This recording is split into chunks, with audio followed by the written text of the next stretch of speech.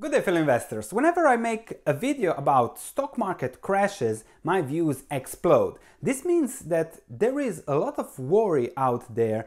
What will happen if a stock market actually crashes and when the stock market crashes?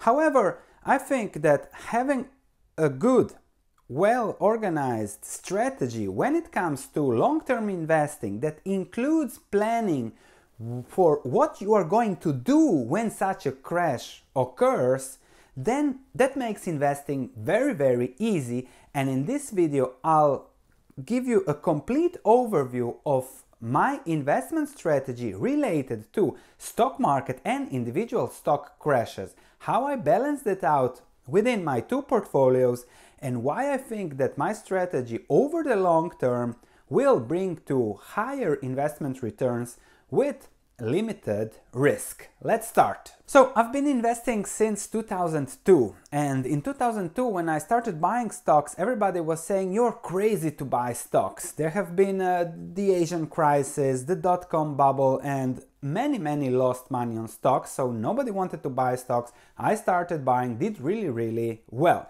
I lost some money in 2008 like most people, but I was aggressively buying in 2009, 2012 during the European crisis, and then I did really well. So I have experience of stock market crashes, and this gives me confidence that when the next crash comes, the only thing I have to do is simply buy more of good value when the opportunity arises. However, you never know when the crash will come, therefore you'll have to have a timely strategy how to take advantage of the opportunities and not be burned too much if and when the crash actually occurs. So let me show you my portfolios and their crash recession preparation, let's say strategy, discuss the most important things when it comes to recession-proof investing, show how crashes happen all the time and how to take advantage of that. And by the end of this video, as I said, you should see how my ideas fit your personal investment preferences, your portfolio,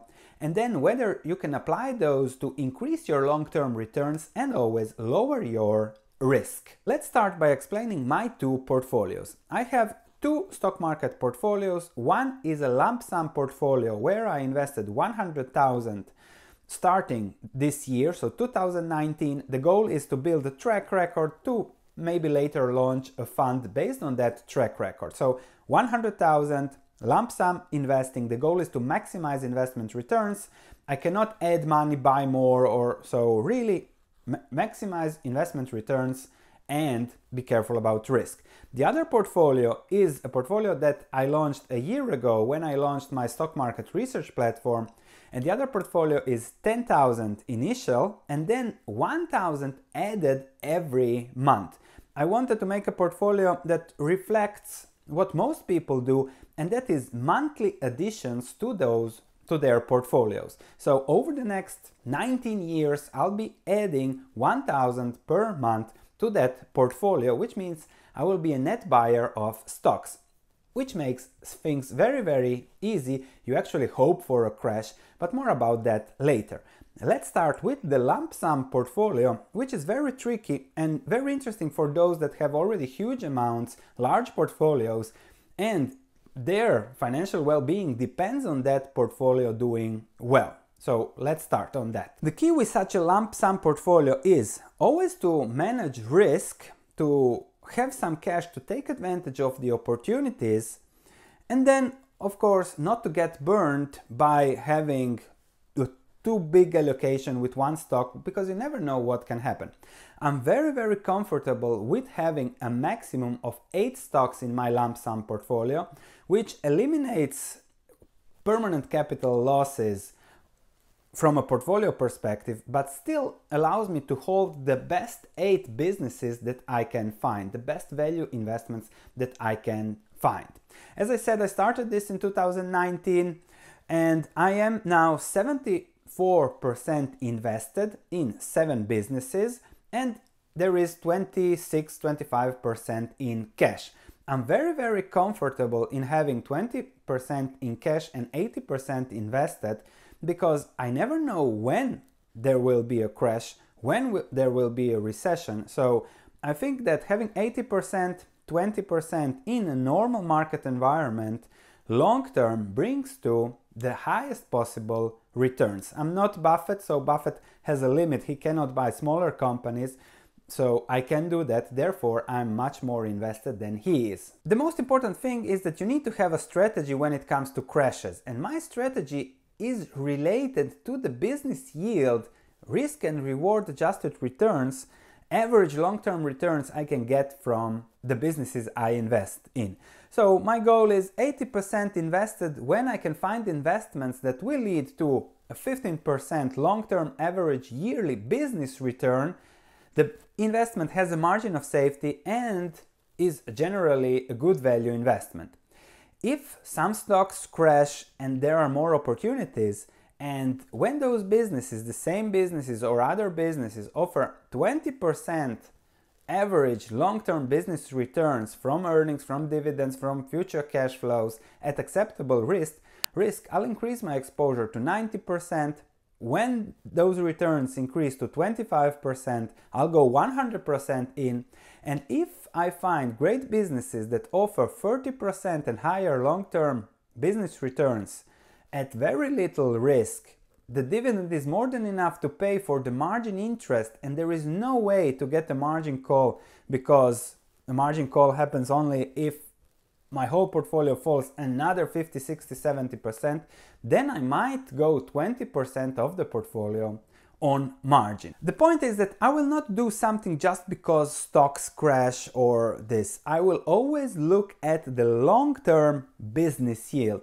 Businesses are much more stable than stocks that go up and down. So if I focus on those businesses, earnings will be a little bit lower or even no earnings. When there is a recession, then those earnings will grow, and it will be cyclical but much more stable. And if I can buy and sell around those cyclical situations, then I'll do very, very well. And the business focus, the business yield, the focus on the business yield gives me the courage to buy when others are selling and even sell when others are exuberantly buying. Let me show you the business value I own, because I think it will be extremely educational. So if I look at my lump sum portfolio now, the portfolio exposure is focused a little bit on commodities, because that's something I can really understand well, and I feel it's something that will do well over the next decade because of the tailwinds in the sector. Plus, it's cheap at the moment, so I like to buy things, I like to buy value on the cheap.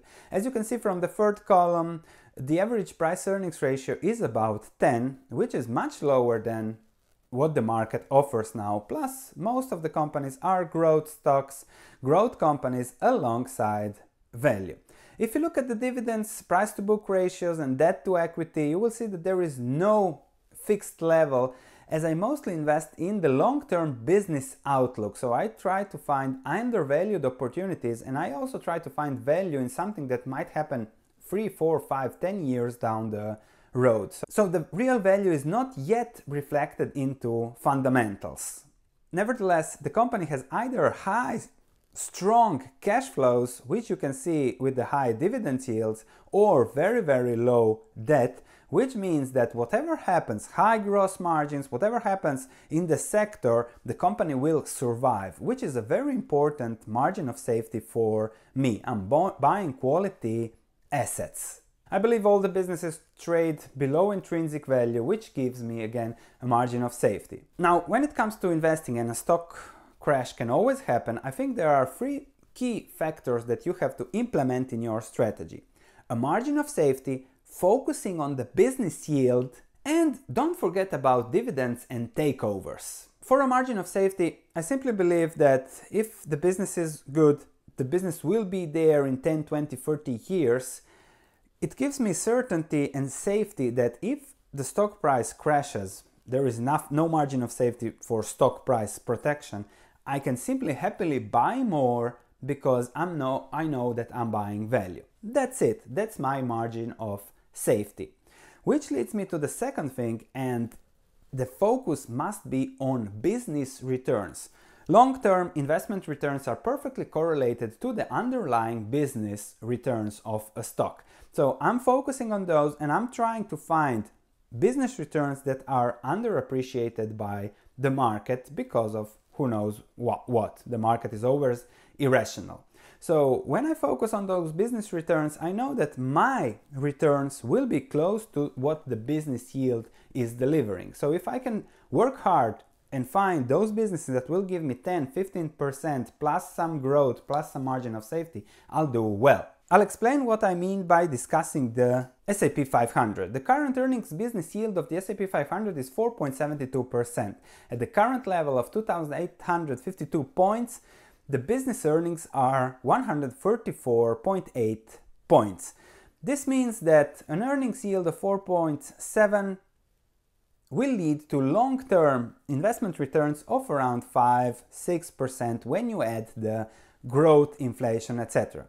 So if you wish for safety and are happy with a 5% return, buy the S&P 500.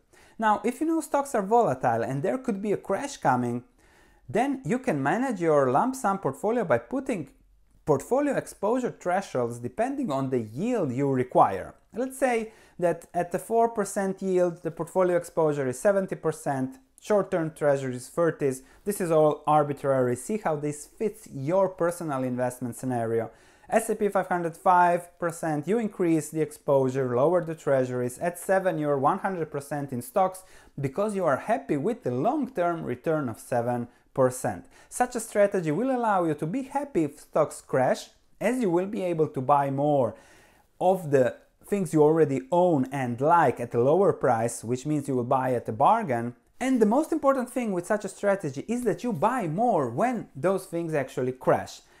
You have to be reasonable with what your capabilities are. If you don't want to think about the stock market and are happy now with such 5, 6, 7% returns, the S&P 500 might be the best answer to that, because you simply buy, don't have to think about anything, you're exposed to the global economy, and when the yield is the average yield, you can use a cyclically adjusted price earnings ratio, the CAPE ratio that shows 10-year average earnings. When the yield is where you like it, you buy more. When it is above, you sell a little bit, you manage that, and then whatever happens, crash or no crash, if stocks go up, you're happy, you're richer. If stocks go down, you buy more. Thus, you are managing risk. And when you manage risk, whatever happens in the stock market, it doesn't really matter to you. And then there are dividends and takeovers. People used to forget dividends because what is 2, 3, 4, 5% when stocks go up and down 5, 10% all the time, especially in a month or in more longer periods. But when you focus on those dividends, then you can see, okay, those dividends bring in more cash, which allow you to manage your risks even better. If there is now a crash, I'll be getting approximately 4% on average on my portfolio per year, and those dividends are expected to grow. So 4,000 in my case, 4,000 something will be reinvested just from dividends. If stocks crash, I could again buy more of what I own. Then on 8 positions, there is always the possibility that a takeover happens, a company comes, pays a premium, and suddenly you find yourself with 10, 15, 20% additional investments in cash, and then you simply patiently deploy it again when some investments hit your business return threshold. So these 3 factors really allow you to easily manage risk and in relation to potential reward, and make things easy when it comes to stock market crashes. Now, on the model portfolio, the portfolio that I started with 10,000 a year ago and where I add 1,000 per month, and now it's a little bit higher. You see the additions have added to the value. Some stocks have gone up, which is again a positive, but that's mostly because of market volatility. Long term should be okay. And now here I have written down the added amount, which is 12,000 per year. Then I have used the discount rate of 10% and calculated the present value of the added amount over the next 19 years. The current portfolio invested is just 24,000, the current cash is 1,800, but the value of the futurely added cash, the sum of present values of the 19 years times 12,000 that I will be adding is $1,000. So if you put it in that perspective, the total portfolio now is 127,000 28,000 and the cash is 102,000. So when you have such a portfolio, when you constantly add money month by month for the next 10-20 years, even 10, even 5, then you should be extremely happy when a stock market crash happens, because you can then buy more, own more, have higher yields, higher dividends, higher earnings yields that will increase your long-term returns and lower your risks, because risk is a function of price. So the lower the price, the lower the risk.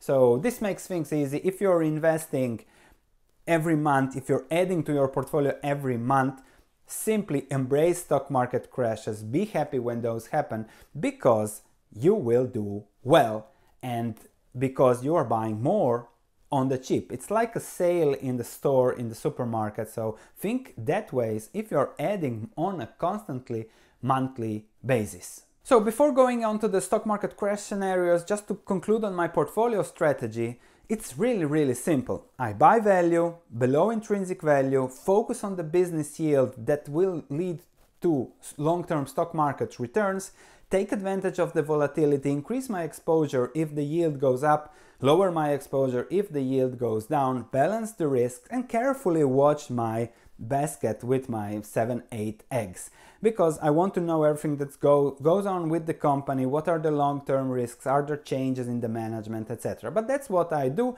If you don't have the time or don't want to bother with stocks, simply you can use the S&P 500 index, and then if you add on a monthly basis, balance your portfolio exposures, you'll do extremely well over your long-term investment horizon. However, there are some stock market crash scenarios that really emphasize what am I talking here. It's extremely important to know that markets are not linear, stocks crash all the time, you can't time the market, a crash can be inflationary, plus there can be a currency collapse. Let me show you the Chinese stock market compared to the S&P 500 over the last 5 years. And you will see that stock market crashes are not linear. Something crashes while other things go up. If you compare the two indices, you can see that the S&P 500 was much less volatile than the Shanghai index, and the Shanghai index has gone through 3 bull markets and 2 bear markets in the last 5 years. So while something was stable, something else was crashing. So you can always take advantage of opportunities, and there will always be something crashing. So you can sell something, buy something else, and then take advantage of other bull markets, because that's the nature of the stock market.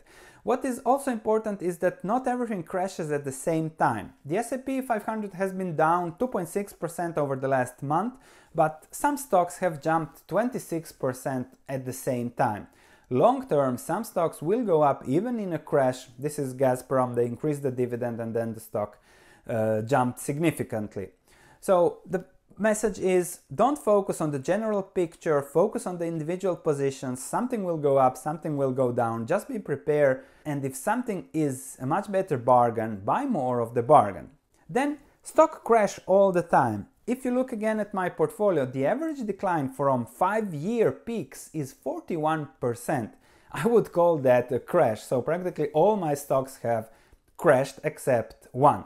So crashes constantly create opportunities, and crashes are always around us. I wish I could time the market, but all I can do is focus on the business, because I cannot predict those crashes, and market timing is very dangerous. And I've been listening to market crash predictions since I started investing in 2002. There will be a recession, there will be a crisis, buy gold, run to this, political collapse, you name it. But those are risks, those can materialize. You simply have to have a plan, and then everything becomes easier. So the main message is, again, have a plan. Let me explain this. So if you invest, and let's say you buy a business that has a long-term 15% earnings yield, so you expect it to grow for 15% over the long term, and over the next 4 years things go good, but then there is a crash of 30%. After 5 years, you are still ahead. Your $100 are $106. If that happens again over 5 years, you are still ahead. Now, if a recession happens every 5 years, okay, your returns will be good, but in the meantime there will be takeovers, there will be exuberance, there will be high volatility, so nothing will be linear, as we said, so you can take advantage of those, sell earlier, buy something else, so you will do even better than these returns that have crashes coming constantly. Further, it's much easier to focus on individual stocks than to listen to market gurus. If I would have listened to Ray Dalio in 2018 and not bought my copper miner, which was my largest position in January of 2018, because if there is a recession, copper prices simply go down the toilet, then I would have missed on what was a great investment, the best investment of 2018 for me, because I would not have bought a copper miner, in this case Nevsun Resources. However, I believed that at prices below 2.5 it was a huge bargain, and even that if there was a recession I could wait 5-10 years for the value to unlock. However, Zine Mining bought it out, I made a huge return, and if I would have listened to the doom and gloom situation, I would never have bought. Further, a crash can be inflationary and there can be always a currency collapse or inflation.